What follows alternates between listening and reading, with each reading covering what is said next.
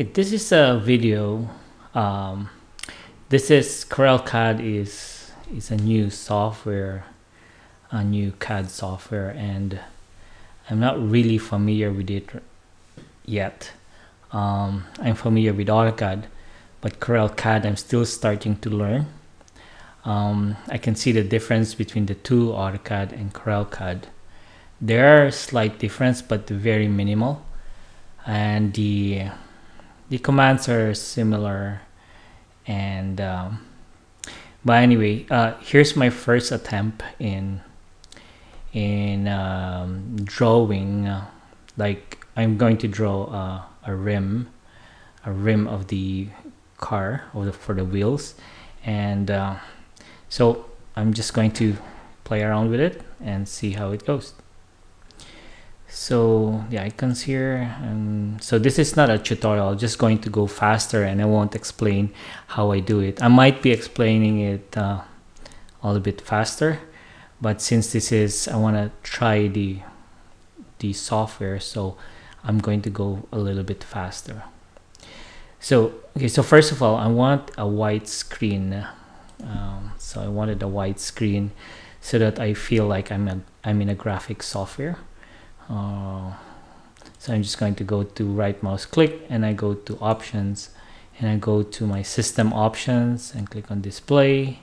I go to elements and color, and I'll look for model background because that's black, so I'll make it white, and then I'll click OK. So now it's white. And now right now I don't need a property bar. Okay, so the property dialog box, so I'm just gonna close that one, and for now. Okay, so now I'm just going to click on my circle. Just going to do that. I'm just going to make a circle again, and then I want to go to the center.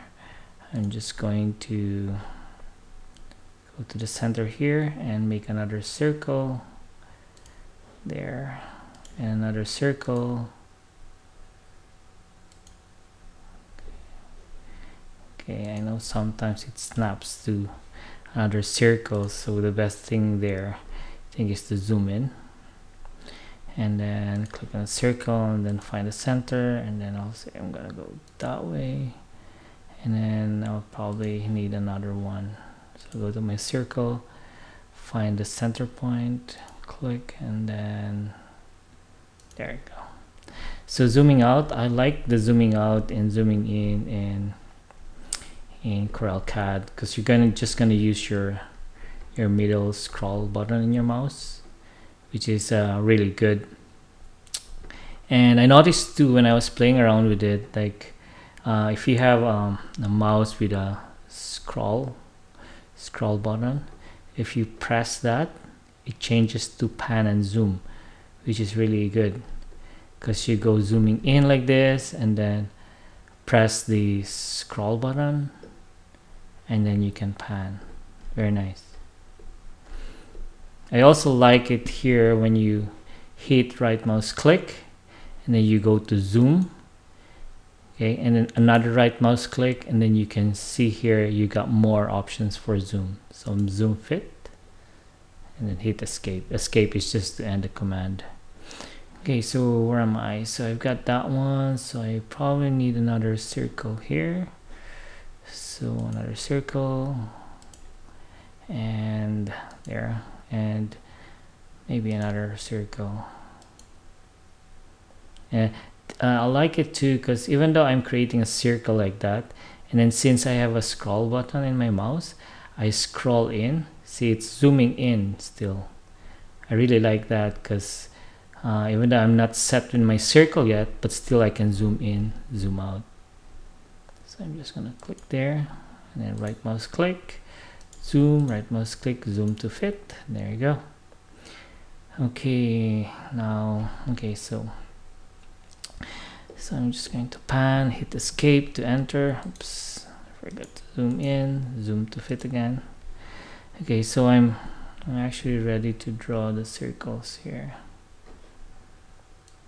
Okay, so So I'm going to create a circle, another circle from here.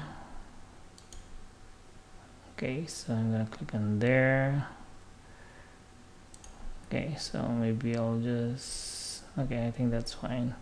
So I'll click on this one. So what I'll do, I like another option here is this one here, the patterns. So in patterns, I'll just do it first since you would understand how to use the pattern. So I click on patterns, and then here I want circular, okay, and then I want not angle 90 degrees. I want the whole, the whole 360. So if I click on fill angle to the total number of elements, so I go 8 elements. See, it's 270, so this one should be 360, so it's all around there. That's good. This is very good. I like this preview, here, so you really know already what's gonna happen. So you're gonna have those objects with the circles, right? And I've got 8 numbers, and it will fill the whole 360 degrees. Now this option 2 is important. This one here, the axis. So the axis of where it will, the axis of the movement. So I click on this one here, okay, and then in the command window it says specify pattern center point. So I'm going to look for the axis. I'm going to use this one as my center. Click. And another option too, which I really like, is the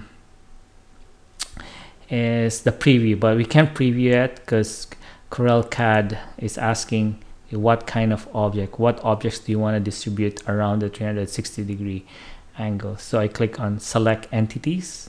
Entities actually is like objects. So click on that one, and then I'll click on this circle and then hit enter. It's just confirming that's the one that I wanted. And then I click on preview. There you go. Very nice. If you look at it, very nice. So click. It's not doing it yet because we just preview it, right? So now if I click OK, then it's gonna do it. There you go. Very nice. Okay, so what I like here too is the trim command. So if I click on trim, okay, now I don't need to select all the trimmed object. I would just hit enter. Okay, so hit enter, and then command window says which are the objects that I want to remove. So I'll just click on this. Very nice. I like it. It's fast. There. My feeling is like I'm not doing it in a CAD software. I'm like doing it in a graphics software. I remember CorelDRAW, like doing it in CorelDRAW. That's why the screen I wanted to be white so it would match the CorelDRAW interface. Anyway, so I'm done with that one.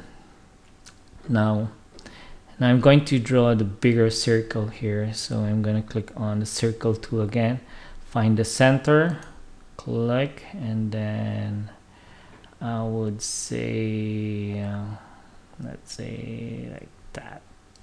Okay, so I'm going to make another circle, and let's say here, let's just say like that.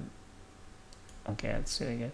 So if I want to enlarge this one, I would just click this grips here, click, and see it enlarges. What I'm doing here is I'm not drawing exact, okay, I'm just drawing it visually how I want to see it. Okay, so I'm not really drawing precise here. Okay, so now this one's a good one too, the infinite line, or in AutoCAD I think they call it array. Okay, so click on infinite line. So this is just like a guide. Okay, so it needs 2 points. So this is the starting point, and then I go for this. Okay, so the infinite line is really infinite. Like if I zoom out, it's infinite, right? So that's just my guide, but later on I'm going to delete that. Okay, so now I'm just going to zoom in here. Okay, Okay, so maybe I'll just pan like that. Okay, so what I need is another circle here, so I click on circle.